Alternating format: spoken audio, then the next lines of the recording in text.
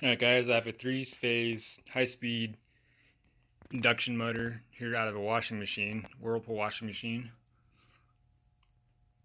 195 volts, 310 hertz, 17,500 RPM, so it's a pretty fast motor.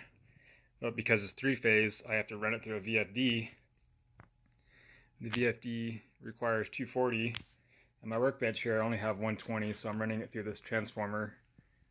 I have it converted or wired for step up, but I don't want 240, I want 195, so I'm running it through a variac here. So I get about 200 volts here at the VFD,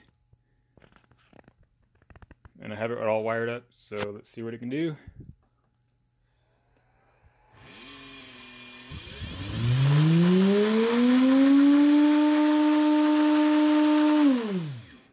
Pretty fast.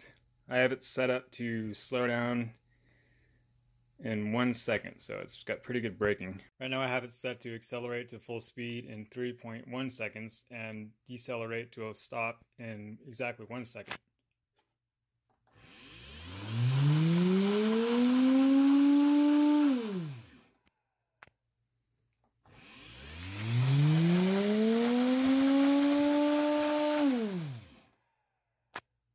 You can run it to full speed and then reverse it, and it'll automatically slow down and start back up.